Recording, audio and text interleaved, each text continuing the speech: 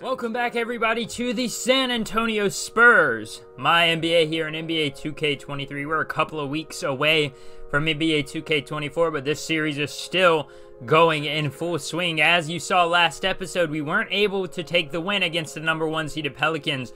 So we are the 8th seed right now in the play-in tournament. We have to take on the Golden State Warriors right now. We took them on just a few weeks ago. We were able to get the win, but it was not an easy win at all. They are starting out with the lineup of Steph Curry, Jordan Poole, Andrew Wiggins, Jonathan Kuminga, and Isaiah Hartenstein. We're going to edit our lineup a little bit, actually, because we have some good news. Joseph Lamir is back and able to play. So the former number one overall pick is back in the lineup. He's going to be available for us, and he's probably going to be back in the starting lineup if I had to guess. But as of right now, we're going to limit his minutes off the bench. We're going to give him a chance to get back in the groove of things, I guess I should say, because he hasn't played in a while. But I do think he definitely deserves to get back on the court as the former number one overall pick. And I'm going to take some minutes away from a lot of these people and give them all to Joseph Lamir. So he'll be coming in as the backup shooting guard, as you can see. I'm going to edit our on-the-fly lineups to allow Joseph Lamir. There you go. He's our backup shooting guard there off the bench. And Devin Vassell, I guess, can be our backup point guard off the bench. I am so excited. We're going to go forward with D'Anthony Acey as our starting power forward over Jeremy Sochan. Jeremy Sochan will continue to come off the bench with Rui Hachimura and all of them. As you can see, this is where our lineup stands for now.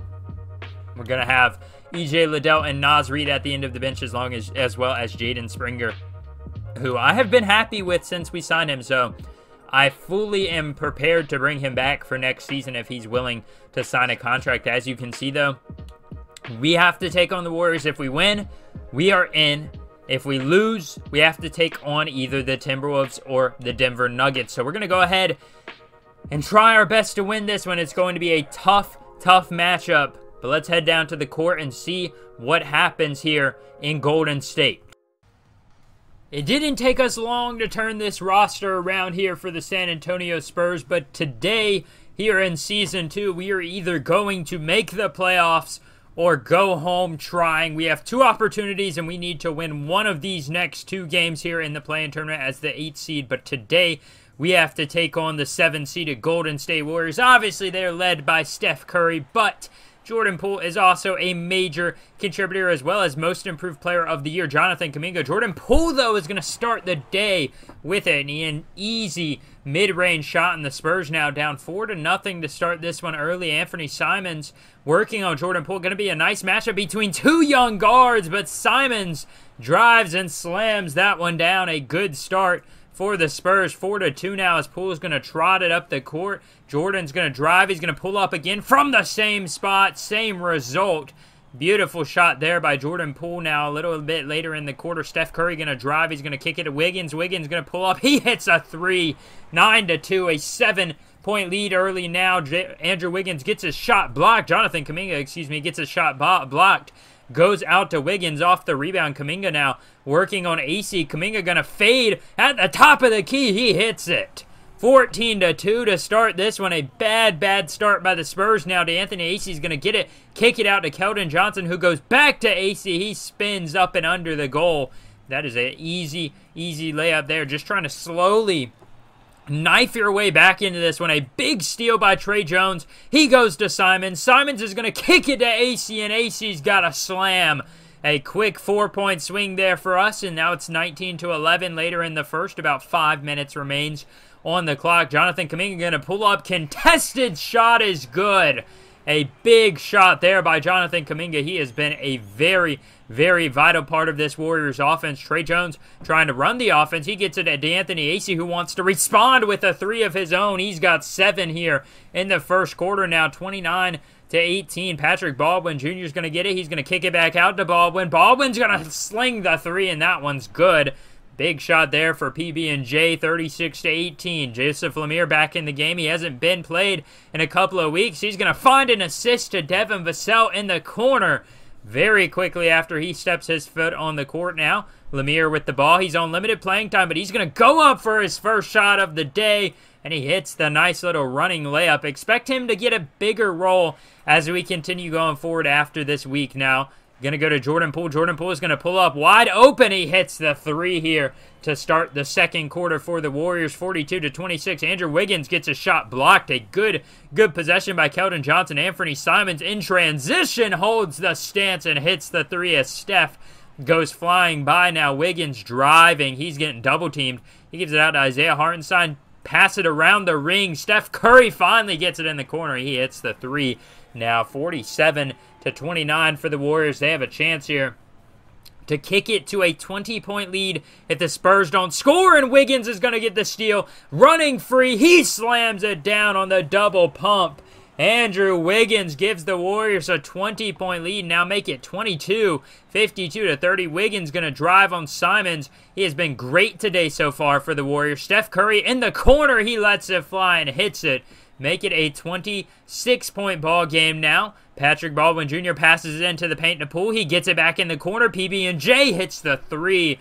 59-30 for the Warriors. They have been on a roll. D'Anthony Acey now going to go in the corner to Trey Jones. Jones going to use the pick to get to the paint. Kick it back out to Acey, who popped, and he hits the corner three. He's got 11 on the day. Make it 59-35. Rui Hachimura, the sharpshooter, he's going to be left wide open. He could have licked his fingers and checked the wind right there. That is the easiest shot you will see for Rui Hachimura now. 59-38. Lemir's going to drive. Kicks it back out to Hachimura. Another one. He hits it.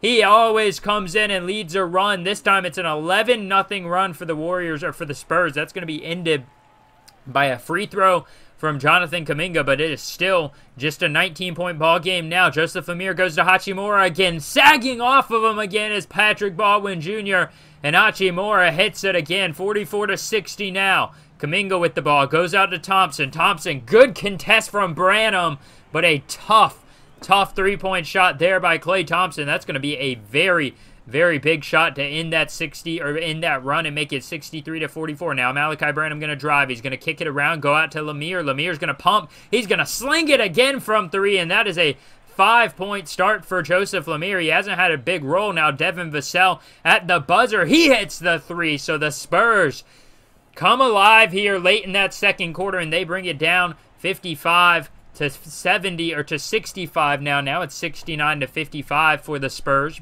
Now they're driving. Anthony Simons is going to kick it back out to Acey. Acey at the top of the key. The late contest doesn't get him anywhere. So in the third quarter now, it's just an 11-point lead for the Warriors. Steph Curry, we're being guarded by Trey Jones. Jones has done a decent job on Curry so far. Wiggins, though, fading at the top of the key. He hits it. He has been the Warriors' leading scorer all day long, and Andrew Wiggins continues to play very well. Now 72-58. Jones kicks it out to Simons. Simons another three. He hits it again. The Spurs shooting outstanding from the three-point line. It is now just an 11-point game. They were once down by 27 points, and now it is an 11-point game. 72-61. Kuminga, 7 minutes left in the third.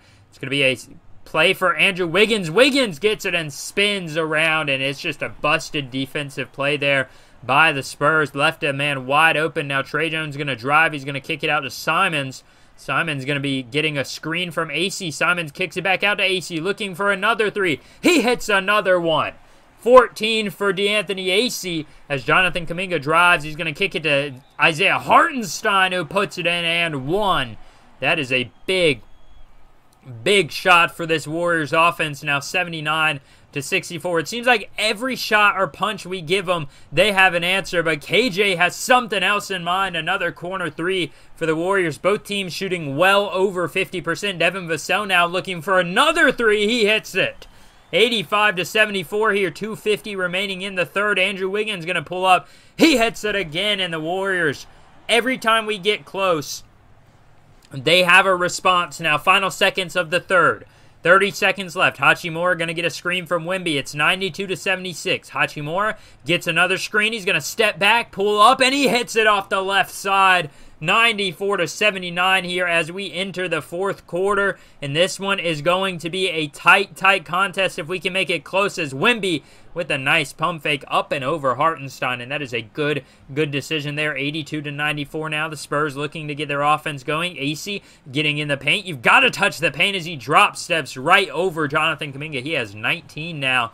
That is a big roll there for the Spurs. Now at 98-86, Keldon Johnson's going to make it 98-89, a 9-point lead as we have hit 5 more three-pointers than the Warriors. Steph Curry now trying to get this offense back on track. Curry going to drive on Jones. He's going to step back. He wants to shoot the three. Instead, he gets it to Jordan Poole, who's going to go down to Hartenstein, settling the offense down. Now Poole back to Hartenstein. Hartenstein's going to get into the paint with Wemby, trying to pressure his way through. Hartenstein gives it to Poole, who tops it out to Thompson, and that is a big corner three by the second-year player as Steph Curry now 103-99 just walks back, and he pulls up the three in coverage with a hand in his face now as Tre Jones. He's going to let the three fly from the corner. He can't hit it now. Right around 4.5 minutes remain. Poole's going to drive down the court, 106-93. Steph Curry corrals the pass. He hits the three.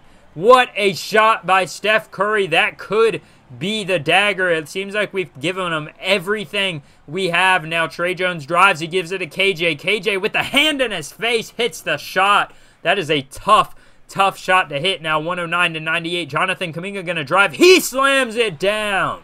Kuminga throws it down right past Wemby. 111-98. Anthony Simons throws it down right back the other way. 111-102 now. 2.5 minutes remain in this fourth. The Spurs desperately need to make a run. Keldon Johnson driving. He kicks it to Tre Jones. He shoots it from the corner and he hits it. A clutch shot and a 12-2 run for the Spurs. Now Steph Curry in this offense needs an answer. Kuminga, miscommunication. Thompson hits the three. Just the worst possible time to do something like that. Now 114-107. Keldon Johnson drives on the right side, puts it up and in, and one. Keldon Johnson with 20 points on the day and a chance to make it a 4-point game at the 1.5-minute mark, and he does just that. The Warriors now up by 4 here, right around 1:13 remains. Simon's going to drive. He's going to get by everyone and slam it with 2 hands. The Spurs have brought it to a 2-point lead. Curry in the offense taking over. Steph gets it ripped away by Tre Jones. Jones off to the races. He slows it down and just kicks it back out. I wish he could have got a fast break point there. But Tre Jones with a great defensive play. Simon's going to drive. He's going to kick it out to Jones. Jones, the corner three. No good. The Warriors with the rebound. 40 seconds left. Curry needs something here. 114-112. Steph Curry working on Jones behind his back. He kicks it. It gets into the paint. He kicks it out to Thompson. Thompson pulls the three. No good. Not the greatest contest, but it counts for something. 114-112. Johnson drives. He kicks it out to Jones from the same spot. This time he hits it. His second clutch three of the day right after a missed one. The Warriors now down by 1 with a couple seconds left. Hartenstein going to dribble out to the perimeter. Steph goes around the screen, wants to get into the paint, kicks it to Hartenstein, who fumbles the pass. Wemby picks it up, and he's going to get fouled, and he gets a chance to go to the free throw line as the Spurs, if he hits this one, will go up by 3. The Warriors don't even have a timeout left. We have a big opportunity to steal this game in Golden State. Steph, for the win, or for the tie, slings it from half court. No good! And we come back late in the fourth and take the win, 117-114. What a performance by this Spurs roster, a young, unproven roster at that. This was such a fun game to commentate and just watch unfold, and I hope you guys definitely stay tuned in for the end of this one because that was a crazy finish there. 117-114. You go from being down almost 30 points at one point to winning the game by 3 late in the quarter. Keldon Johnson is going to get player of the game. He had himself a great shooting game just when we needed him to. A couple of blocks and an outstanding overall performance here as we are now going to be moving into the 7th seed of the NBA playoffs to take on the Portland Trail Blazers here in the next few episodes. Can't say I predicted a playoff appearance here in Season 2, but I am very excited that it's happening for the Spurs and for our roster here in San Antonio. We have such a young and potential-filled roster, but even if it's through the play-in tournament, we still have a good spot in the playoffs right now. We will be taking on the Portland Trail Blazers, but I say why not? Let's go ahead and see exactly what's going to unfold in the rest of the play-in tournament. We can look and see the Golden State Warriors do sneak in there at the 8th seed. They were able to take a win on the other side in the Eastern Conference. Detroit took a dub over Charlotte. Brooklyn won over Miami, and now we saw Charlotte jump into the first round as they beat up on the Nets. So this is the playoff picture for the NBA League this year. It is a very, very good, but also filled with a lot of young talent, as you can see around the league. The Pelicans taking on the Warriors. We're looking at maybe a new versus old type thing here, because Zion and all of those young players on the Pelicans taking on a dynasty that has fallen off a little bit with the Golden State Warriors. Dallas taking on the Jazz led by former superstar Kawhi Leonard, who has fallen off a little bit in recent years, but he's back on top and provided a lot of talent and a lot of scoring for the Jazz there in this season, which is one of the reasons they finished in the 5th seed. Now the Clippers and the Lakers, Portland and San Antonio, obviously, you know, that one's not too important to us. Boston, Charlotte, Toronto, Indiana, Orlando, Atlanta, and Cleveland, and Detroit, as we can now go ahead and look at some of the statistics, and let's see who all performed well in these playoff tournaments outside of our game, or even including our game. We're going to go over our statistics real quick. Andrew Wiggins was amazing against us, 10 for 11, 3 of 3 from three-point land. Jonathan Kuminga was very good, 18, 8, and 6. He had a block as well and shot almost 50%, over 50% actually from the field. Jordan Poole was amazing. He shot around 50% from the field, 22 points, 6 rebounds, 5 assists, and a steal. Just a great job by them. Steph Curry, you know, he's older now. He's 37. And he really showed that age today, but he hit some clutch shots. Unfortunately for the Warriors, they just couldn't pull it off against us because we were amazing. Shot 50% from the three-point field, or from the three-point line. D'Anthony Acey, 23 and 7. He had 2 blocks. He didn't shoot well from 3, but he did finish shooting 50% from the field. Victor Wembanyama had 22 and 14. He only shot 1 3, so you didn't see a lot of his highlights, but he was good for us. He only shot 1 3. A lot of them are just dunks and layups if they're not a three-point shot. Keldon Johnson, the player of the game, had 21, 7 and 7 and a block, 6 of 8 from the field, 5 of 6 from 3. A good performance for him. Anthony Simons, 15, 2 and 5, a block and 2 turnovers. He shot 50% from the field. Rui Hachimura, 4 of 6 from 3. That's all we need him to do. He had 14, 1 and 1. He had added a couple of free throws. Devin Vassell, 9, 3 and 2. He shot 75% from the field.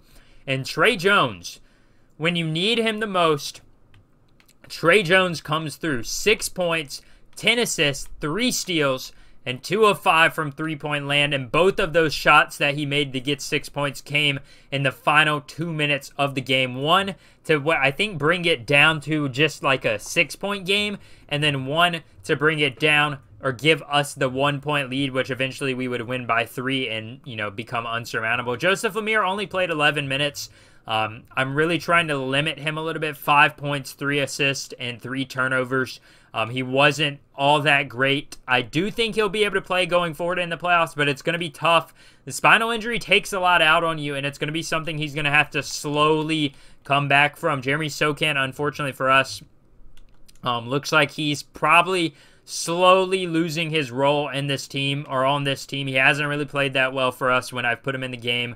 He hasn't done too much offensively for us, enough to, you know, basically prioritize putting him in the game, especially over a guy like D'Anthony Acey, who, I mean, if you look at his, you know, career stats, he hasn't been very good, 6.8 points per game, but, you know, he's provides about the same defensively, and then basically a little bit or a lot more on the offensive side of things. We haven't played a playoff game yet, so everybody's statistics are fresh and clean. And next episode, we'll be taking Game 1 and Game 2 in Portland against the Trailblazers, but that'll be in a couple of days. I hope you all are very excited for that, as we have a opportunity here. I'm not too scared of this roster. I do think we have a chance to steal, maybe even upset, or at least at minimum steal a couple of games from this Trailblazers roster. As you can see, Damian Lillard, Shaedon Sharpe, Gabe Vincent, Jonas Valanciunas, Brandon Miller, Clint Capella, Jakob Poeltl, Trendon Watford, Nasir Little, Cam Reddish, Cam Payne, Keon Johnson, Gigi Jackson, Lamond Boyd, and a couple of two-way players. They have a lot of young talent on this roster as well, with Shaedon Sharpe, Brandon Miller, Cam Reddish, Keon Johnson, Gigi Jackson, Lamont Boyd. They've got a lot of young prospects, and I think that could hold them back, but it also could hold us back. And at one point in the season, they did beat us in an earlier episode. I don't know if you guys remember that. So it's not like we are, invincible to this team. We have had our weaknesses, but before we sign off, let's see who performed well. The Timberwolves won their game 1 in the play-in tournament over Denver. Jokic struggled and Anthony Edwards dominated. They would go on to lose to Golden State because Jordan Poole, Klay Thompson, and Steph Curry had themselves an outstanding performance. Now on the Eastern side, we didn't look at statistics. Cade Cunningham dropped 40. He's got Cole Anthony beside him. I assume as their starting point guard, or maybe he's coming off the bench, but they were able to beat the Hornets by 1 point. Scoot Henderson had 25. Kai Jones had 23. A good performance there for Kai Jones. On the other side, the Nets were led by Mikal Bridges with 27. Bam Adebayo had 30. It looks like Jimmy Butler struggled heavily. He only had 6 points, and they lost by 20. And then on this side, LaMelo Ball, I'm assuming, yeah, he went crazy. 35, 8, and 12 with 4 steals. Over 50% from the field. Scoot Henderson added 21, 9, and 13 as they made their way into that 8 seed in the Eastern Conference. But as always, I hope you all have enjoyed this episode. If you do enjoy this series, make sure to hit the like button, subscribe, turn on post notifications so you can see my videos in your feed so you don't miss any episode of the series. As always, I hope each and every one of y'all have a great day, and I'll see y'all next time. Peace.